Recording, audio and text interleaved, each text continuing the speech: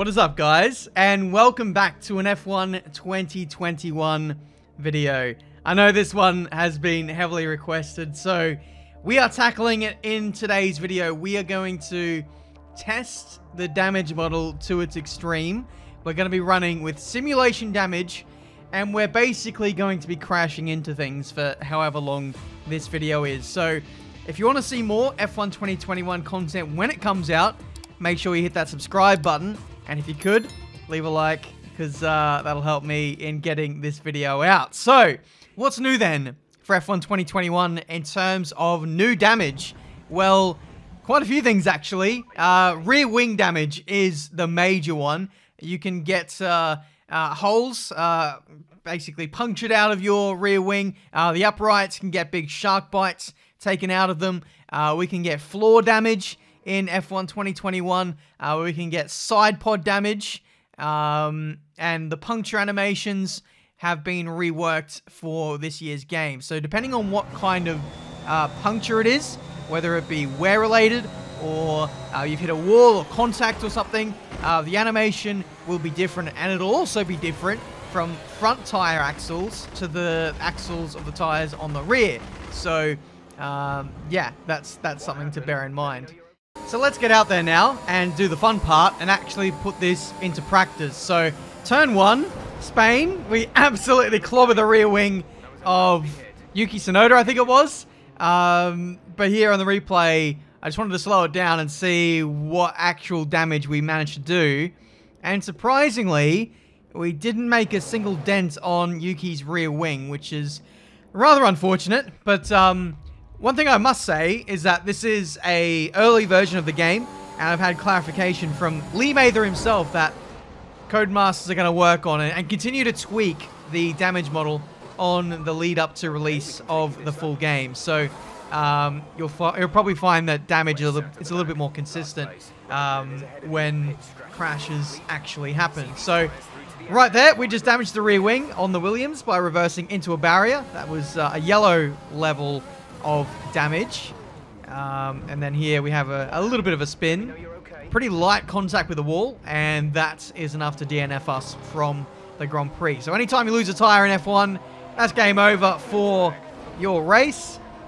It's, well, I've never seen a case where you've lost a tire and been able to carry on.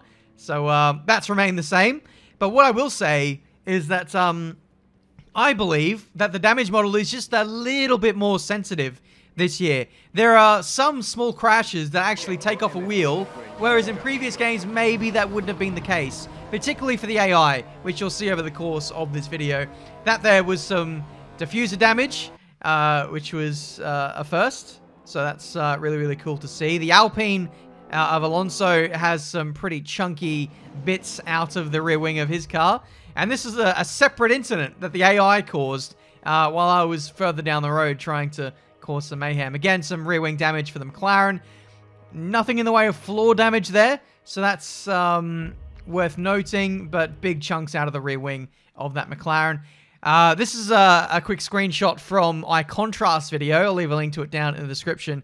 That's the most damaged I've ever seen a rear wing on F1 2021. So the main planes can get damaged, the uprights on the left and right hand side, and whenever you do get rear wing damage, it doesn't act as DRS, it acts as drag. So when you have rear wing damage, like we've got there, that's red. When it does go red, you're out of the Grand Prix, which actually happened out of quite light contact. So very interesting to note. But yeah, when you do get damage, it slows you down in a straight line. It also, I'd imagine, would make the car a little bit more unstable on the rear end, so much more likely to spin out. So if you do get rear wing damage, unlucky, because that'll have a massive detriment to the car, and you won't be able to fix that in a pit stop, because F1 teams don't quick repair rear wings. They do front wings, but not the rear. Same goes with the floor damage. Now look at this contact I made with Alonso.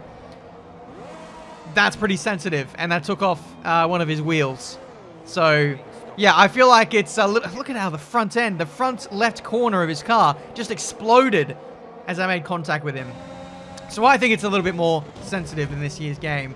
Contact with the barrier on the right-hand side. You might notice we've got some floor damage. in this Baku race, driving as Max Verstappen. Again, hitting that right-hand wall, which is pretty realistic. But on another note, we had more accidents going on in this race. I was causing absolute mayhem. As you can see there, I touched the wall on the right-hand side. Again, that's pretty sensitive too on sim damage. Just a light grazing of the barrier, and that's taken off the tire. Well, the tire rubber around the rim. As well, you can run over debris, and that'll give you a puncture, as seen on F1 2020. Oh my god, the Renault. Oh, I got a puncture! I got a puncture! For what? So yeah, it has happened in the past, so I would imagine that it would happen on F1 2021 if you are unlucky enough to encounter that.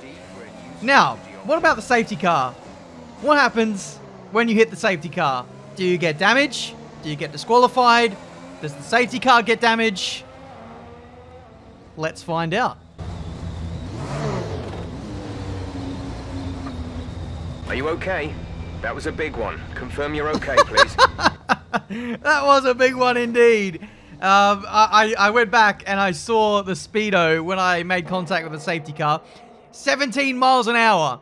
We absolutely flew in there like a madman, and that was enough to KO the Red Bull. So it seems the front end of that car is made out of paper mache, and the safety car is an absolute tank. Now let's see what happens to the AI when they touch the safety car. Leclerc touching it a lot harder than what I did, and that is good night nurse for the Ferrari. Yikes.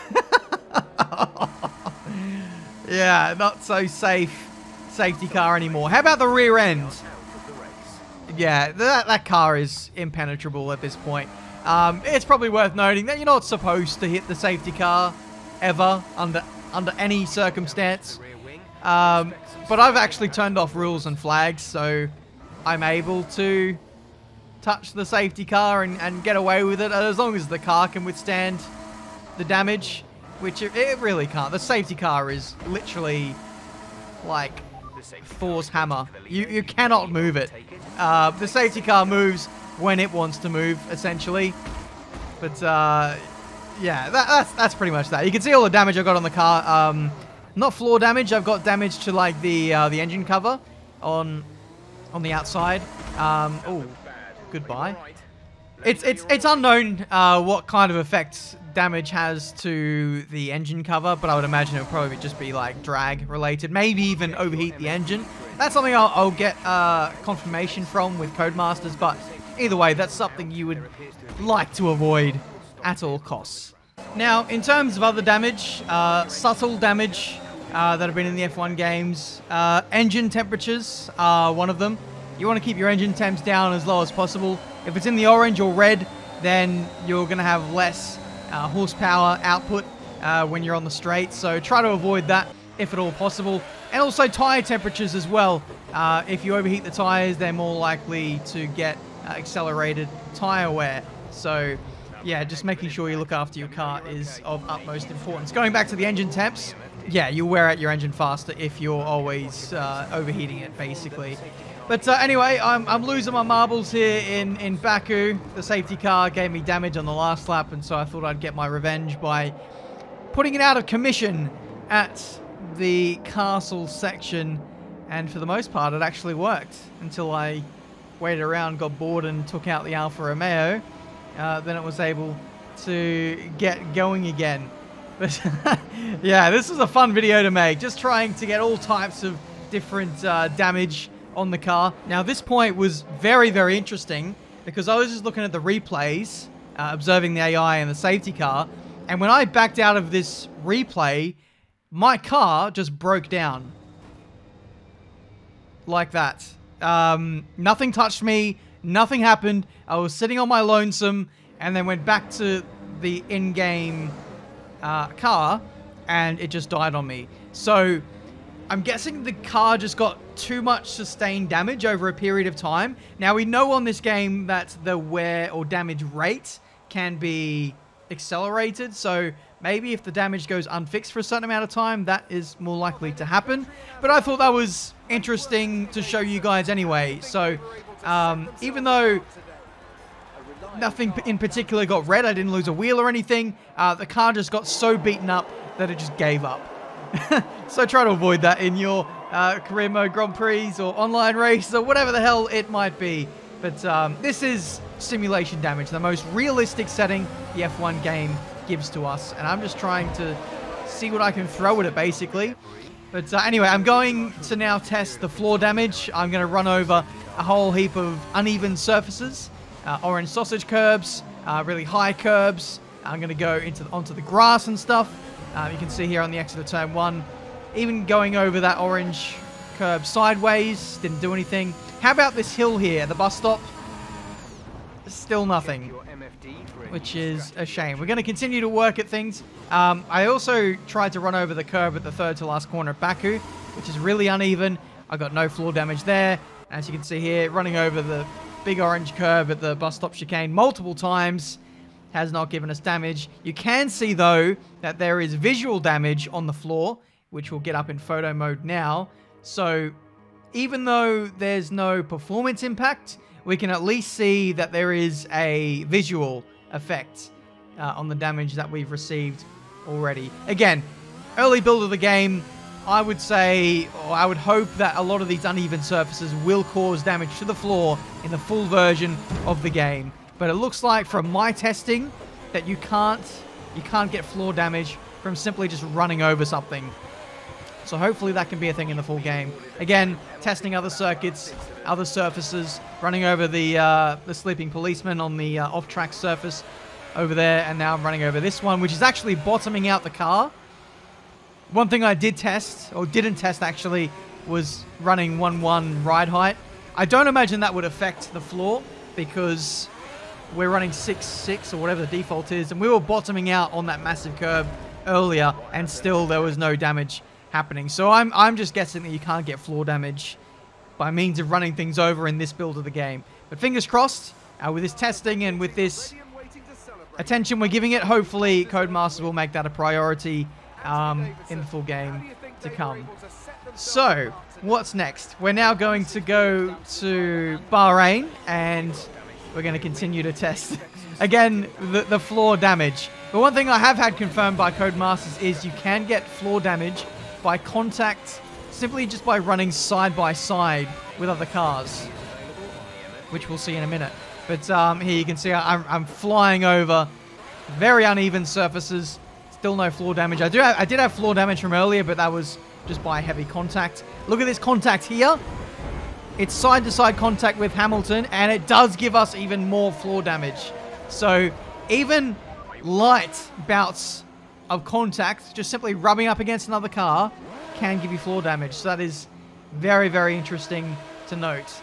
Now at this point, I'm trying to get a puncture on the rear tires. And there we go on the left rear.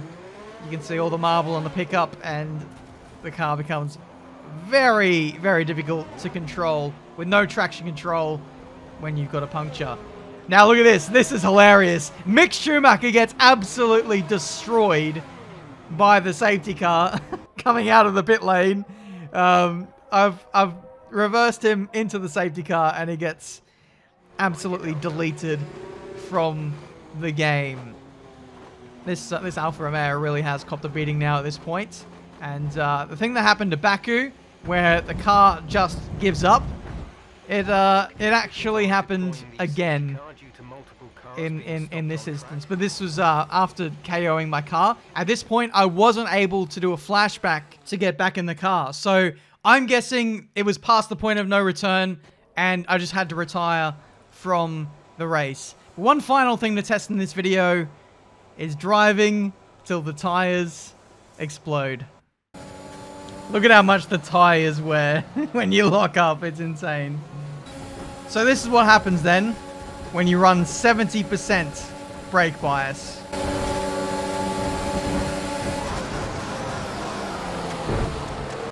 Pretty insane tire wear, if I do say so myself. A couple of those clips there were live commentated, but Yeah, we'll see in just a couple of corners what happens when the tyres puncture by means of wear. It's actually punctured now, but the tyre slowly starts to unravel as I hit that curb.